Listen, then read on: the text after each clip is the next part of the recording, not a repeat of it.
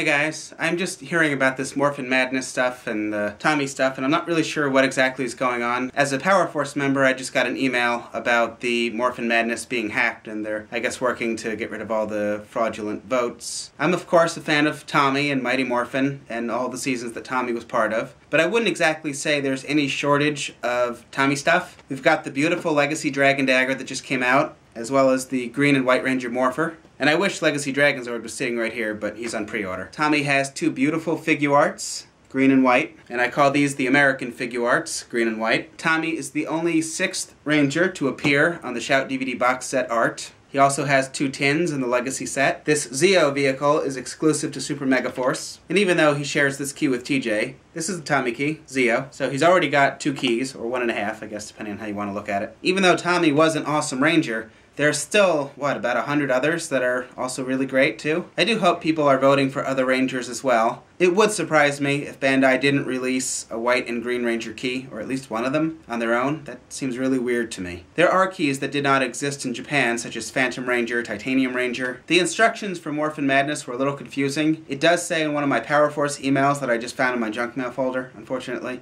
that yes, we are voting for keys, even though I couldn't find that in the FAQ. I'm trying to vote for the girls. I mean, how can we not have a pink Time Force? So I just wanted to say something about this. Mia and I have been really busy with another video we're working on, so I haven't been following this too much, but last couple days I've been reading things about this on Facebook, and it just seems like it's starting to get a little bit out of hand, so let's be reasonable. We all love Mighty Morphin, we all think Tommy's a great Ranger, but he is one of many, and there have been many other really great seasons. I mean, I'm not coming on here to bash Tommy or Jason David Frank. Clearly, I'm a fan like anybody else, but I mean, really, there have been many other awesome actors and Rangers, Sentai counterparts, that I think should be represented. And of course, we'll be seeing Tommy in Super Mega Force. I mean, it's not like he's underrepresented at all. I mean, even though this is already 21 years ago, he's still like Halloween costumes. There's the metallic Green Ranger from Comic-Con, the metallic white that I never found. There's more Green and White Ranger figures and other scales coming out soon. There is sufficient Tommy. Tommy.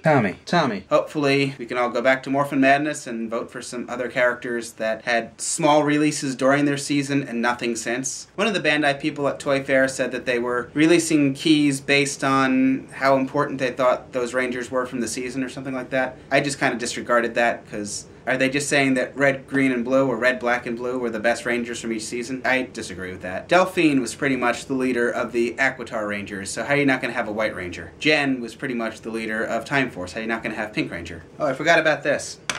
Here's another Tommy item. And there were more Tommy items in 2008 and 2010 for the MMPR re-release. There was another Green Ranger that came out. Was it during RPM, the one that's on the stand? People keep asking me if there's going to be a Legacy Saba coming out, which I'm not saying wouldn't be cool. Of course it would be, but there are so many great seasons of Power Rangers that really don't get any representation, so I very much recommend the box sets. The next one is coming out in early April, which is already around the corner, for seasons 13 to 17. Lightspeed, Time Force, Wild Force, Ninja Storm, Dino Thunder. And you get 2 more Tommies on this set. Zeo, Turbo, Space, Galaxy. There are just so many other seasons that also had a lot of really great things going on. Mighty Morphin will always be its own thing. It'll always be first. Morphin Madness, I'll put a link in the description. There's Titanium Ranger, Phantom Ranger. Hopefully they haven't been disqualified yet. I wouldn't mind a Mercury Ranger key, but they're putting that up against, who was it? I think Jen from Time Force, so I would rather have a Pink Ranger key.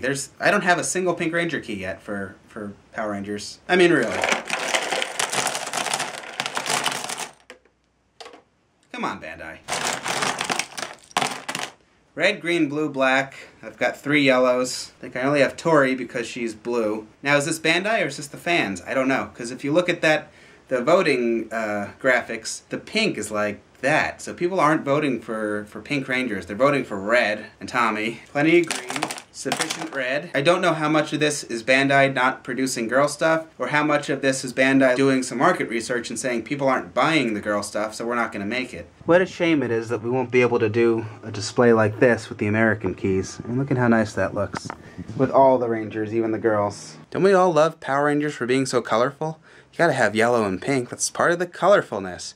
I don't like just red, green, and blue, or red, black, and blue. I need more color. All the colors. Taste the rainbow. Alright, I gotta get back to my other video. Thank you guys for watching. Please remember to subscribe. I'll be back soon, hopefully with this other video that we've been working on all week. It's been a big pain, but hopefully you guys will enjoy it. Alright, Good night.